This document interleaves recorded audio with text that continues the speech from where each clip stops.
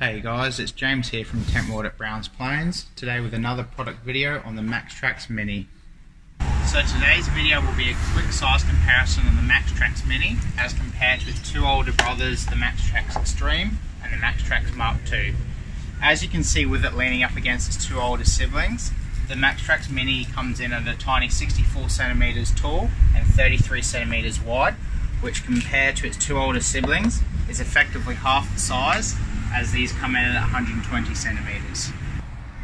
As you can see, the original Maxtrax is quite large and bulky when compared to the Maxtrax Mini, which is a much more convenient size and a lot easier to carry. Plus, the other advantage with this form factor is it makes it a lot easier to use in emergencies as a shovel. The other advantage with the Mini is it is a lot lighter than the original Maxtrax, which makes it a lot easier to place back up onto your roof rack. Plus, you also have a lot more space left over for the rest of your camping gear.